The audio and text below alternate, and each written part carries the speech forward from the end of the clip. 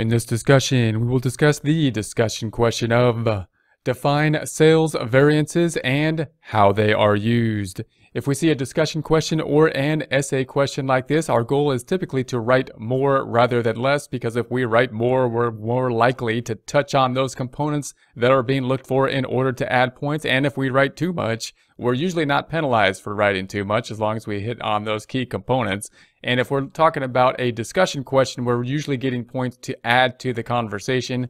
We're usually looking for areas where we can add to a conversation. So let's read through this one more time. Define sales variances and how they are used. So obviously one of the starting points here would be to first a word from our sponsor.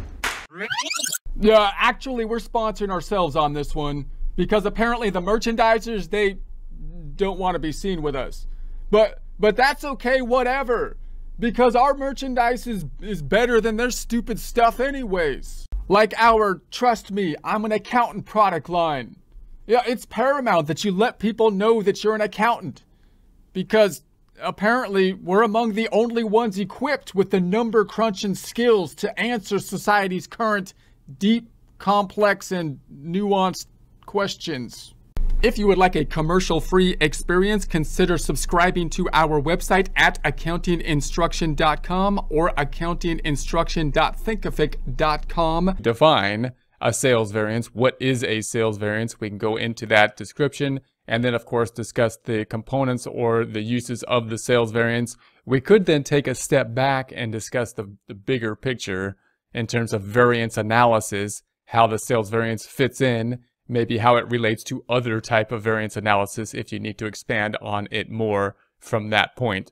So sales variances reflect differences in price and volume of sales from expected amounts. So in other words, if we were to have a budget, if you think of a budget, we have what the budget was and then what actually happened in terms of the budget. The difference then in terms of sales, the line item of sales, is going to be the difference in sales from the budget versus the actual. However, we can break that difference down into more detailed components because there's at least two things that are involved there, or we could think about breaking them out into two things.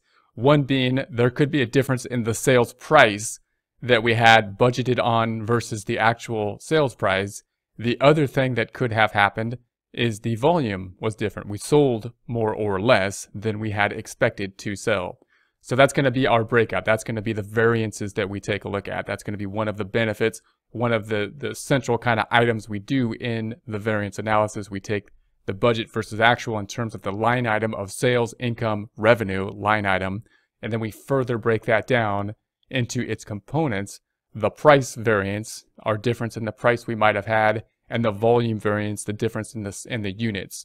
Now, we might have a difference in the price if we had multiple units or types of inventory that we sold, and if we had differences in bulk sales. So if we sold a lot and we had discounts or something like that, then of course the price of the inventory may vary from what we budgeted to happen because of the different types of sales and bulk sales and whatnot that we may have had. So that's going to be one of the tools that we can then use to basically get more detailed information in terms of what actually happened, why did the change happen, and then we can get into the detail in terms of was this good or not? Was the sale, if we had more sales that happened, was that good? Because the goal is, of course, if the price is lower, to increase the sales volume enough so that the total revenue is actually a positive change.